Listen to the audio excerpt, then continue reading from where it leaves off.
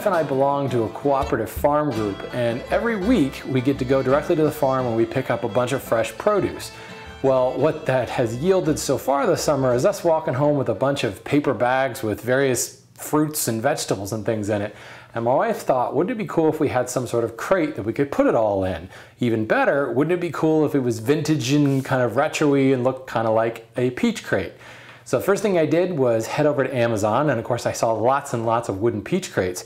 But I also found multiple sources for these vintage peach crate labels. So I picked up a couple of them that I liked, grabbed myself some hemp rope just from the local craft store for handles, and I've got myself a piece of Douglas fir, and I'm going to make a produce crate that we can take to the farm every week to pick up our fruits and vegetables. First thing I want to do is break down my board into 3 24-inch long pieces. These will make the sides, the ends, and the bottom parts. Now you want to take those 24-inch pieces, mark a line 6 inches from one edge, and go ahead and rip all 3 of them. Now for these particular boards, I'm left with an offcut that's about 3.5, 3 3/4 inches left over. Don't ditch that, but instead take 2 of those strips and resaw them right down the middle. These resawn parts will be the side slats. And it's good to go ahead and do this now because it's always a good idea to let resawn wood rest a little bit before you do anything else to it. It's liable to do some cupping and twisting as you relieve all that tension. Now grab one of the 24-inch by 6-inch long pieces and joint one long edge of it. Now I'm going to put a tongue and groove on here to join 2 pieces together for the bottom. I'm using a tongue and groove plane to make it really stupid easy. I start on the long edge and I work my way back. And I'll work until the plane bottoms out. This is the groove. Now I'll joint one edge of the mating board, again another 6-inch wide by 24-inch long piece. Flip the fence around on the tongue and groove plane. This now cuts the tongue of the tongue and groove joint. Now I'll come back on both boards and just chamfer the mated edges. It gives it a little bit of a shadow line. And assemble the tongue and groove for the bottom panel. This is usually a pretty tight fit, so just some light taps of the hammer will seat it together. Now grab your remaining 6-inch by 24-inch long piece and cut it down the middle into 2 12-inch long pieces. And joint one edge of both of those pieces. Now bring it over to the shooting board and go ahead and shoot the end grain to get nice, flat, and square ends to each of these 6-inch by 12-inch long boards. Now show them to the bottom panel to figure out how much narrower the bottom panel needs to be. Mark that line with a straight edge, and then just saw off the waste.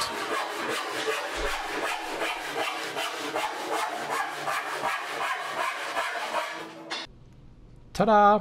Now the ends perfectly match the width of the bottom panel. Now go dig up those slats we resawed earlier, joint one edge of them, and use a marking gauge to mark a line 2.5 inches in from that jointed edge. And using a plane, you can just quickly remove that waste to get 4 slats that are now 24 inches long and 2.5 inches wide. The thickness doesn't really matter, but more than likely it's going to be about 3/8 to maybe a little shy of 3/8 of an inch thick.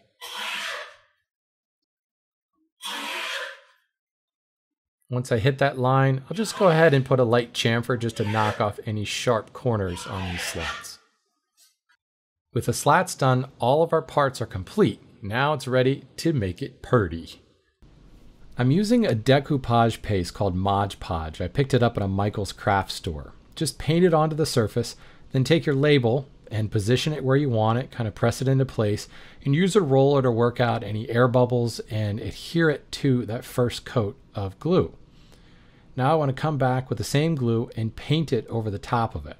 Now on this thin paper, the edges start to curl up on me a little bit as I apply the moisture that is this paste over top.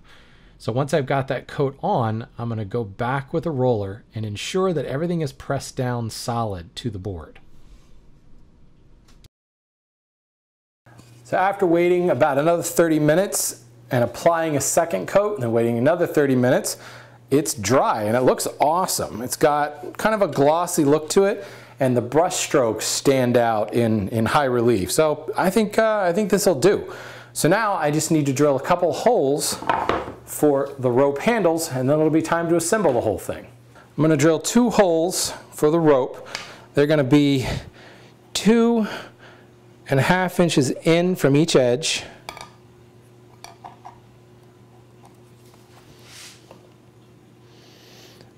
And 1.25 down from the top.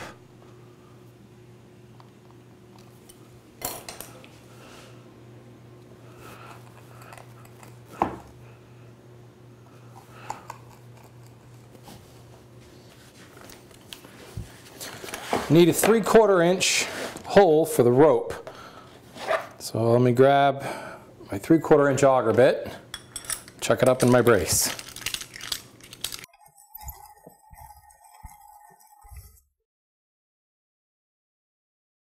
Bore through just till you feel a hole poking out the other side.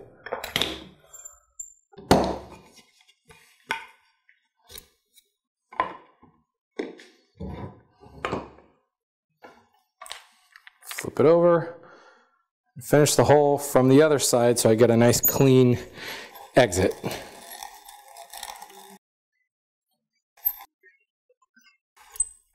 The whole thing goes together just using cut nails. I've got some cut finishing nails here, and I've got it propped up so that the bottom nails into the sides.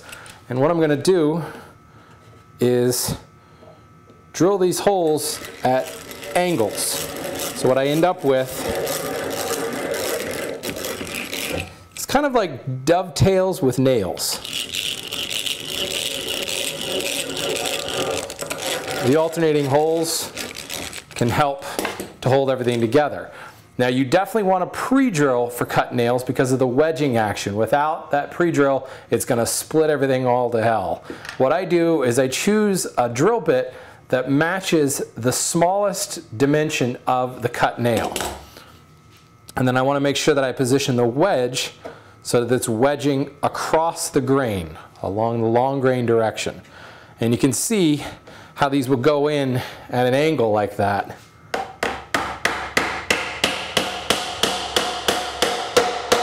Just like dovetails.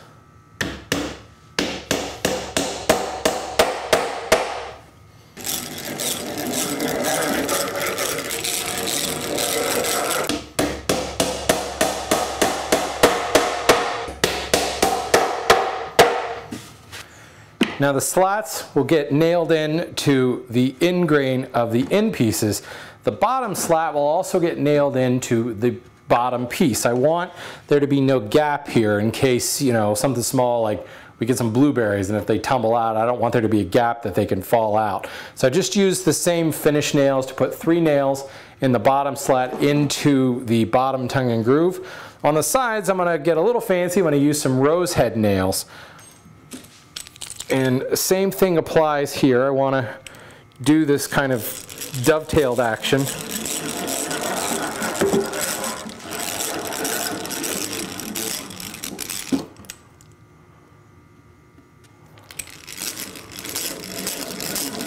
Especially because I'm drilling into end grain, and you know that's going to be the surface with the least holding power.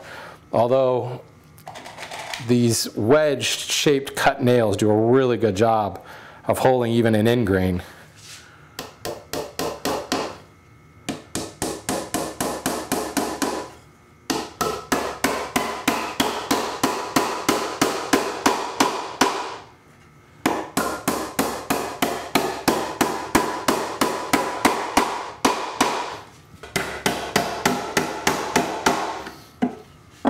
I just need to repeat that up the sides. Now I've got the other slat that goes above that, and I just got a piece of stock here.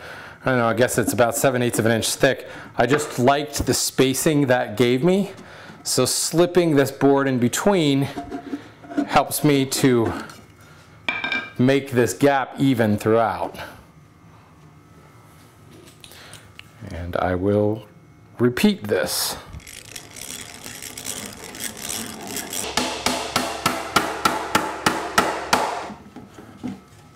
Okay, the last step is to secure this rope handle on the outside. And essentially, I've knotted one in and I secured the tip just using a little bit of CA glue. It kind of wicks up in the rope and it holds it together because this is a series of 3 different ropes, and if it frays, the whole thing can start to come apart.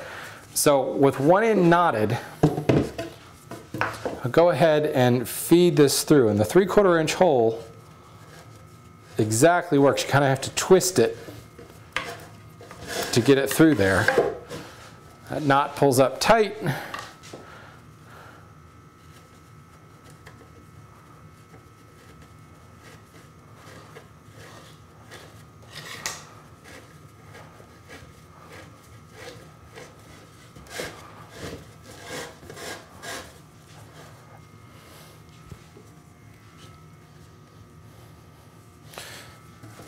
And the fun part, this really thick rope does not knot really cleanly.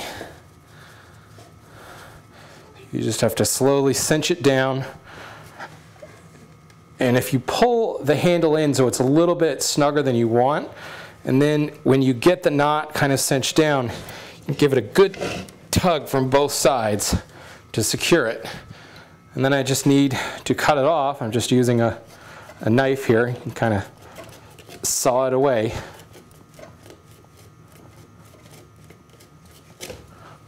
And again, just a little bit of CA glue right in the end of those fibers to just help keep the whole thing from fraying. Well, there we have it. It's a nice size, nice and deep, can fit all kinds of stuff in there. It's really, really strong with all these cut nails. I love the rope handles and I love these labels. This decoupage is really pretty cool stuff. I mean, it's just basically a glue-ish paste, but it really secures it on there. I could actually see using this in the future for like a liner inside a box or something like that. But it's not as rustic and vintage as I was thinking in the outset, but it's certainly going to darken up over time. It's one of the things I always forget when I see Douglas fir in the rough. It's so much darker than after it's been freshly surfaced. So I'll probably stick it out in the sun and let it darken. I did leave some of the rough sawn marks on here. I just hit kind of skip plane things with a hand plane just to clean it up so that you weren't going to get splinters in dealing with it. But you know, you can see there's still a little bit of rough sawn here, there's some rough sawn on the edges, so that will all darken kind of unevenly and add to that vintagey charm. And I love these rose head nails on the side. So that's it. Now I just need to go to the farm and pick up some vegetables.